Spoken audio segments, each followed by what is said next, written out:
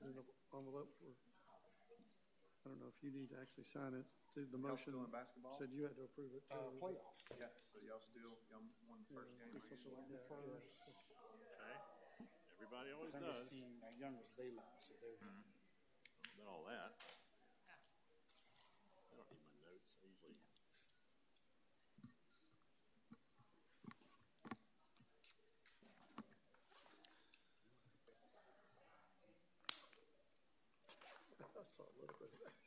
Good evening, everyone. Thank you for joining us for our council meeting this evening. If you would, please stand and join us in the Pledge of Allegiance and remain standing for the invocation. I pledge allegiance to the flag of the United States of America and to the republic for which it stands, one nation, under God, indivisible, with liberty and justice for all. Mr. Johnson, will you give us the honor of giving the invocation this evening? Father, we thank you for today.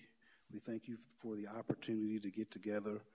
Father, we thank you for community. And we just ask that of the mayor and council and the community, as we make decisions, that we do it fair, that we do it objectively, and that we do what's right in the best interest for the residents, for the city of Canton. We do this in your name, we pray. Amen. Amen.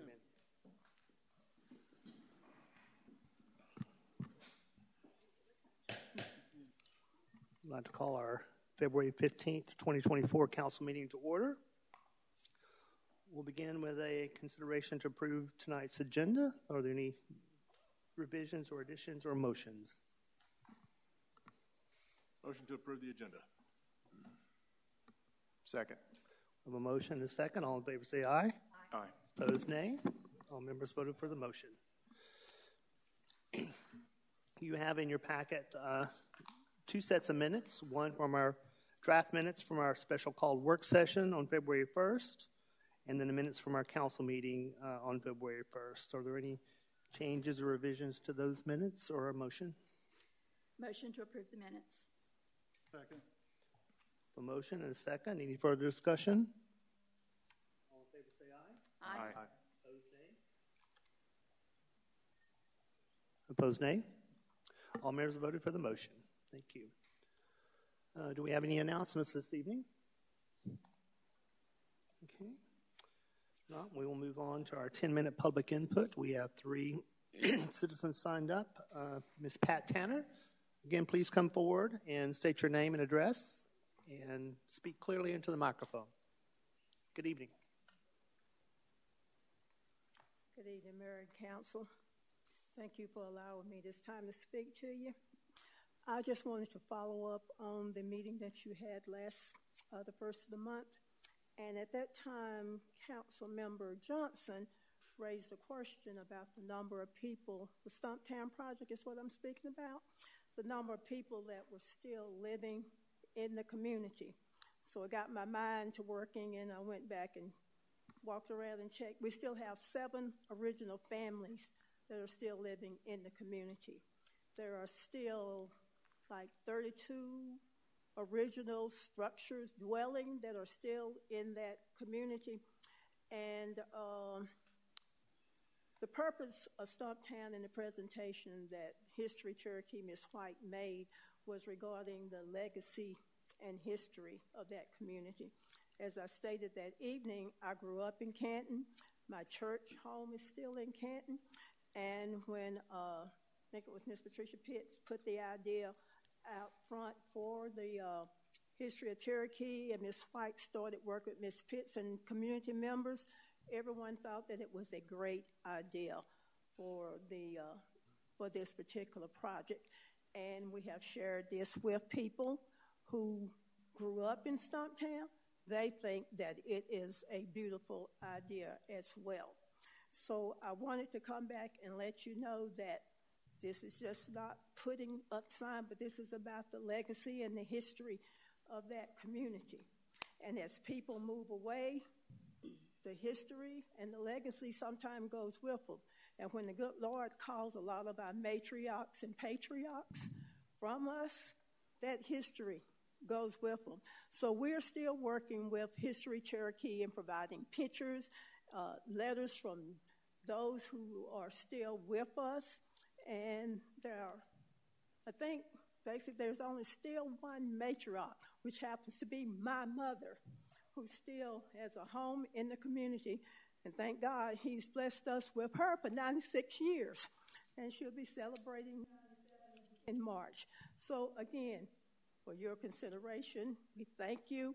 If you would look favorably on this project, it would mean a lot to those of us who are still here, those who have gone on, the descendants who come back for family reunions, et cetera, et cetera. So positive thinking on my part for all of you to support this project, and thank you for the time. Thank you, Ms. Tanner.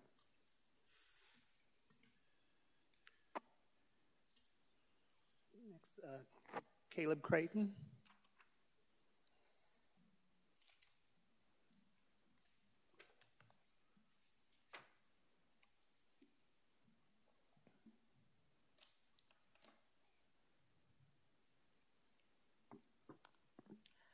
Hi, my name is Caleb Creighton. I reside at 312 Lakeview Terrace here in Canton, Georgia.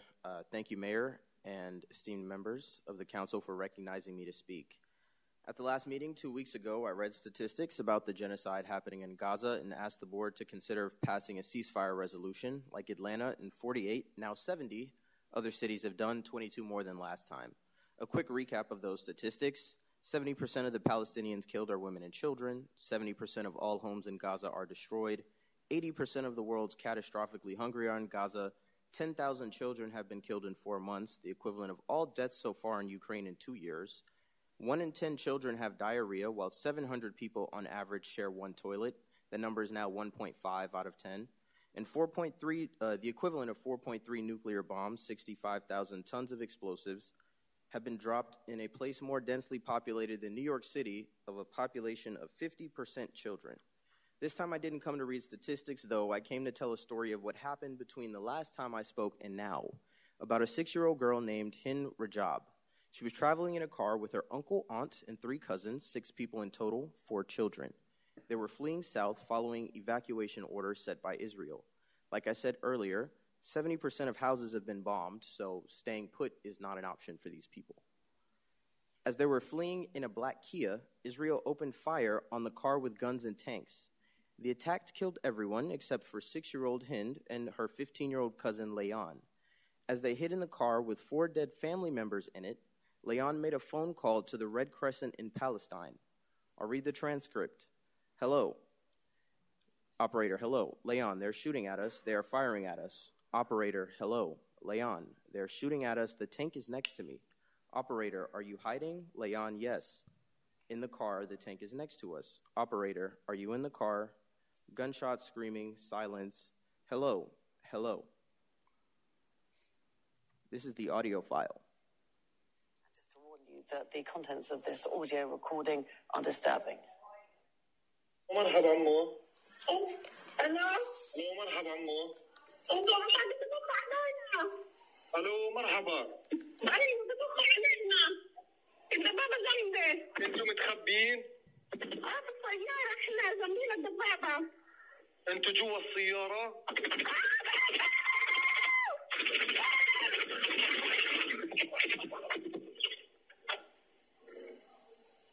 الو الو.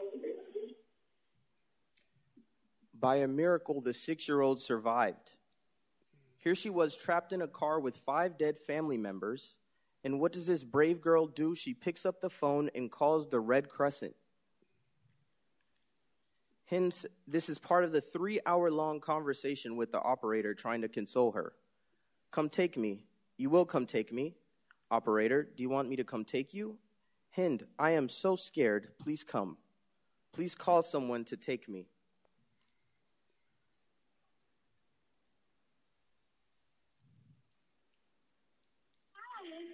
أجي أخذك.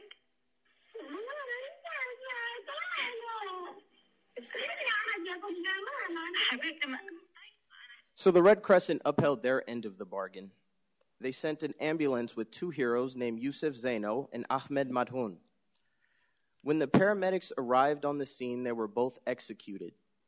The ambulance was found burned out with both men in it, despite, and I quote the Red Crescent, prior coordination to allow the ambulance to reach the location.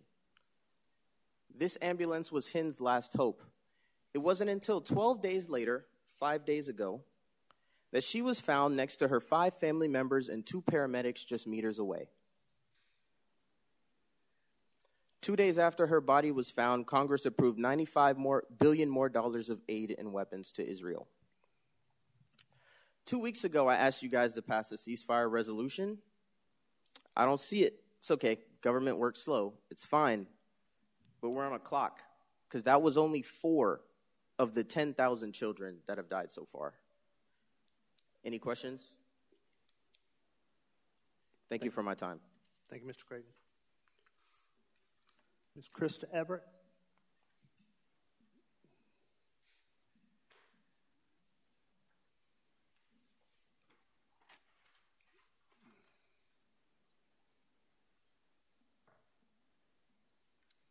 My name's Chris Everett, and I live at 133 Hidden Trail Court. Mr. Mayor, Council, after hearing some of those stats, I guess I would have to say I have a first world problem. I'd like to thank the mayor for organizing a committee to review the senior exemption, and hopefully we'll bring something to the council soon that will modify that exemption. Thank you. Thank you, Mr. Everett.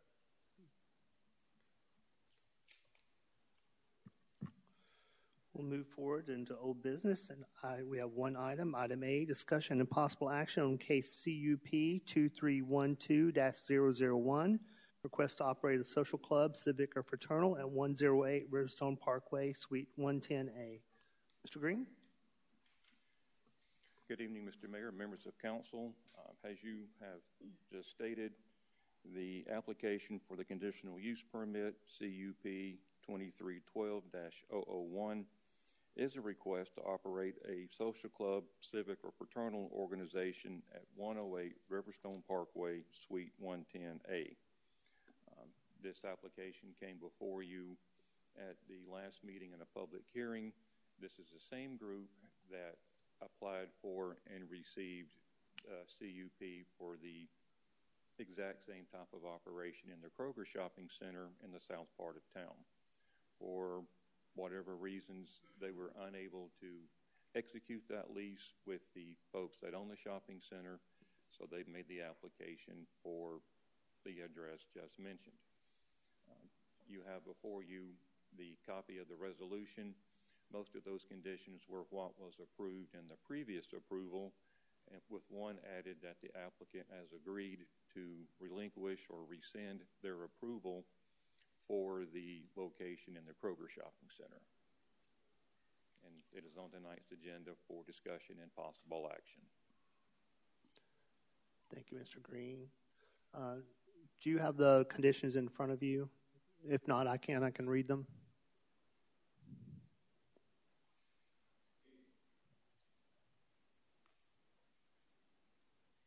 All right. They were somewhat modified to fit the current location.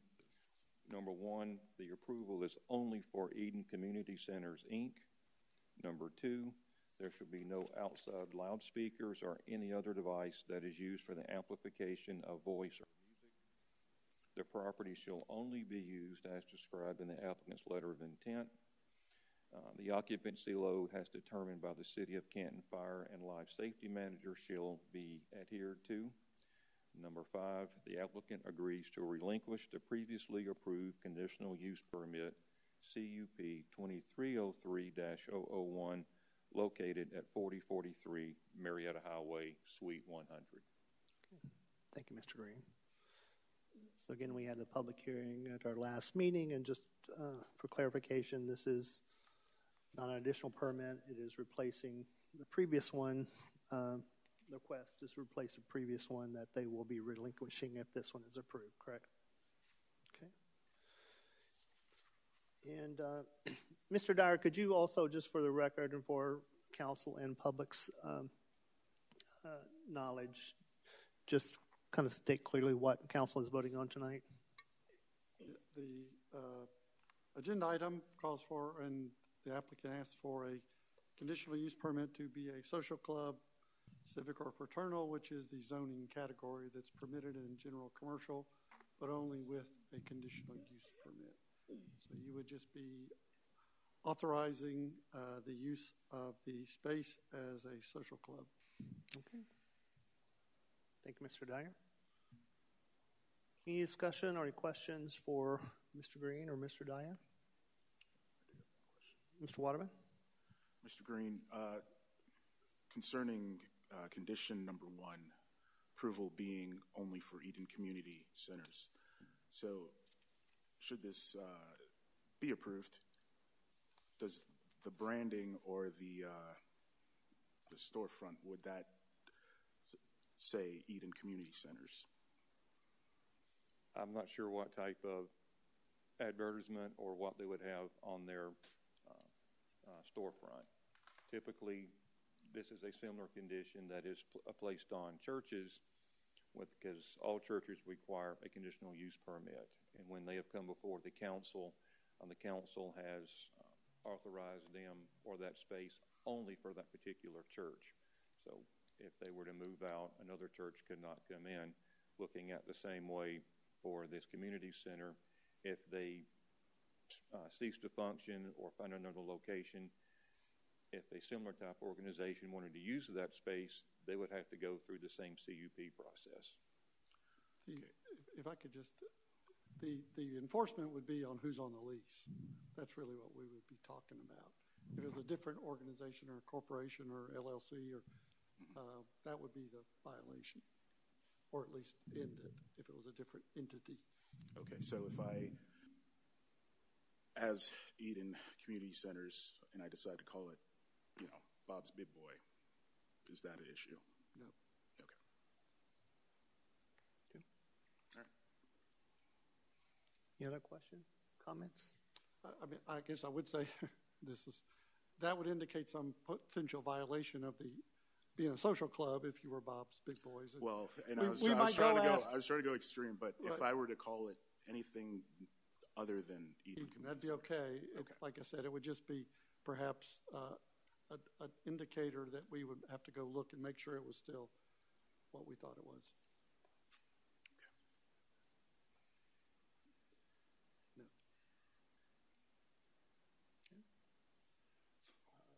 Mr. Mayor, if there is no more discussion, I would like to make a motion.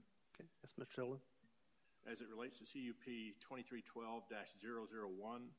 request to operate a social club or fraternal at 108 Riverstone Parkway, Suite 110A, I make a motion that we approved this application. Okay.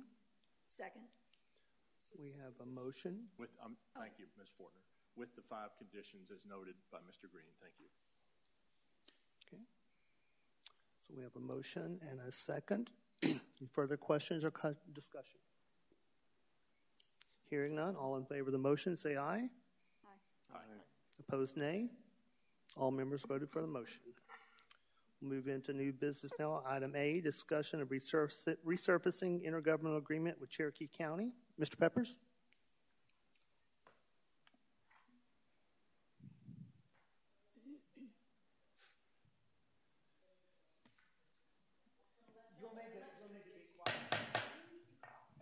Order in the auditorium. Good move.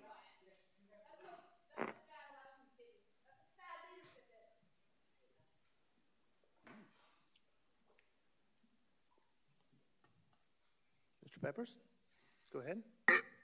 Yes, sir, Mr. Mayor and Council. As you're aware, we do paving every year, resurfacing projects through our local maintenance grants that we receive from the state of Georgia. As part of that, this past year, we decided that we would partner with the other cities in Cherokee County to have all of our projects lumped together into one competitive bid package. Really for 2 reasons. One, we thought that the larger the bid package, the more competition we could get from potential bidders. And 2, that we might eliminate some costs as it relates to things like mobilization fees and all of that by working with one bidder to do all of that work.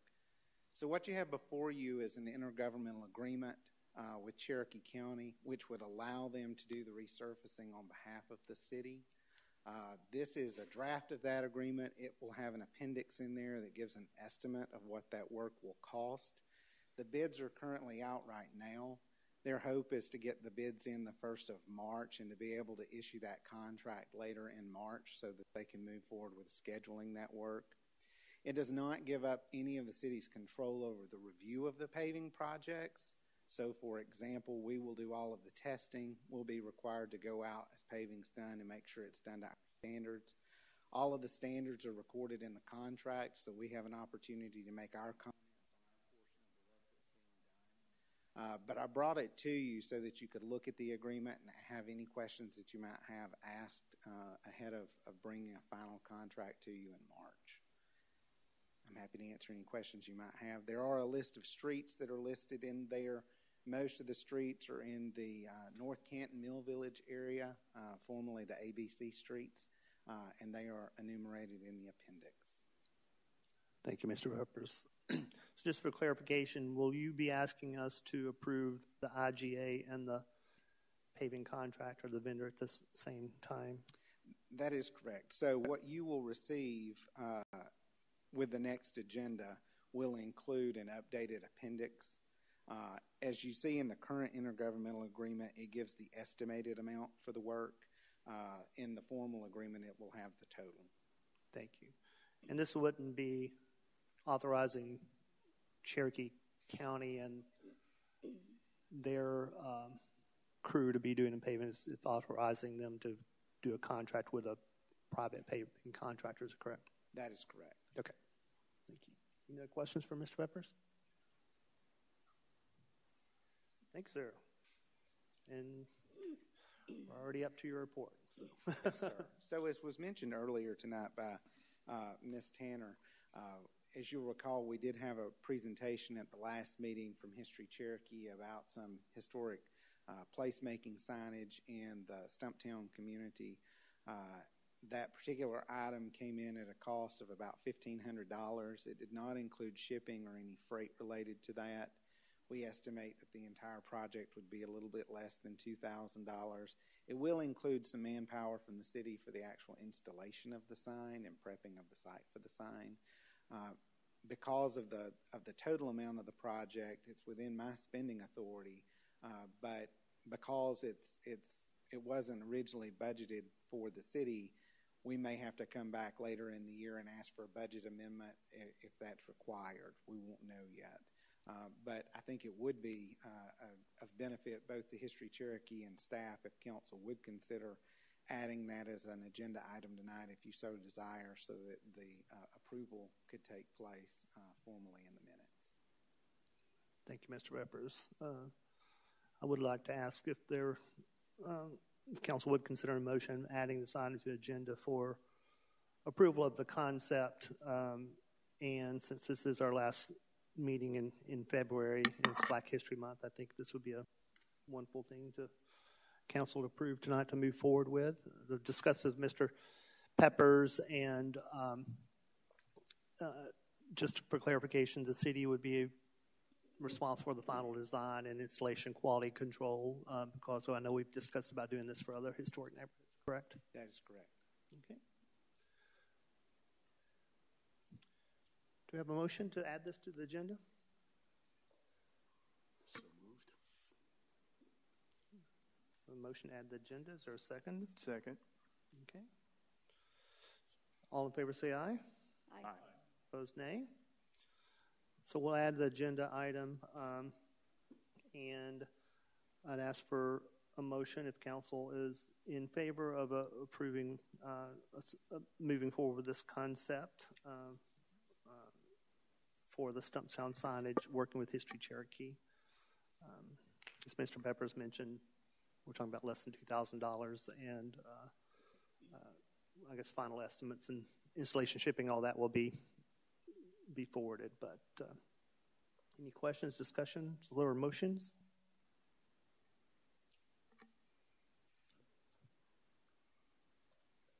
Mr. Waterman? Specific or? I guess the motion would be to to approve Move forward with the project. Move forward. Okay. the signage for Stumptown. Mr. Mayor, I'd like to make a motion to approve and move forward with the signage for Stumptown as presented. A motion, is there a second? Second. So a motion and a second. Are there any further discussions, questions? If not, all in favor say aye. Aye. Opposed, nay. All members voted for the motion. The only other item I would like to mention tonight, our team member of the month for December was Miss C.C. Meyer. She works in our utility billing department. She is one of our meter reading technicians around the city. It's an interesting time for them right now because we're also putting in place our automated meter reading system. And so they are helping us with that. I believe, if I understood correctly, we were able to pick up about 70% of our meter reads off the towers that had already been installed. So that program is really going to be great. Cece's been with us for a while, and she's just always got a positive attitude when she comes to work. Generally speaking, when the public reaches out and Cece's been out there to help them, she always gets very high praise for her work ethic and what she puts into the role. So we wanted to recognize her in that achievement. So Great. I'm happy to answer any questions you may have for me tonight. Congratulations to Ms. Meyer and her great work. So any questions from Mr. Peppers? Thanks, sir. Thank you. We had no council introduced items at time of agenda approval, just double checking as always.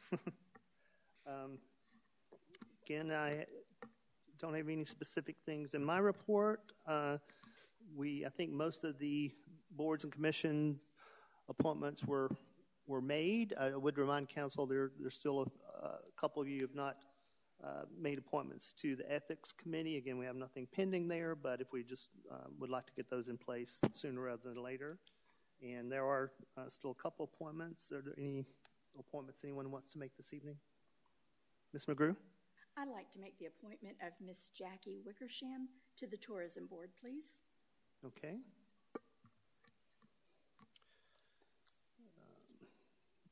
I guess that was a nomination for woman. Is there a second for that? Second. Okay. Any other appointments? Okay, so we have Yes. Ms. McGrew has nominated Ms. Jackie Wickersham to the Tourism Board. All in favor say aye. Aye. Opposed, nay. All members voted for the motion. And that is all I have this evening. Again, I know Mr. Everett spoke earlier. We did have a great initial meeting with the review committee for the senior tax exemption, and I want to thank those members, in addition to Mr. Everett, Ms. Joellen Wilson, Ms. Chrissy Estes, and Mr. Rajpal Sagu, who are serving on that committee. We had a great conversation, discussed some issues. We'll be meeting again soon, and to keep that dialogue going forward. So I want to thank Mr. Johnson also for attending that meeting. So. And with that, I'll entertain a motion to adjourn for this evening. Motion to adjourn. Second. Motion is second. All in favor say aye. Aye. Opposed, nay. We are adjourned. Thank you, everyone.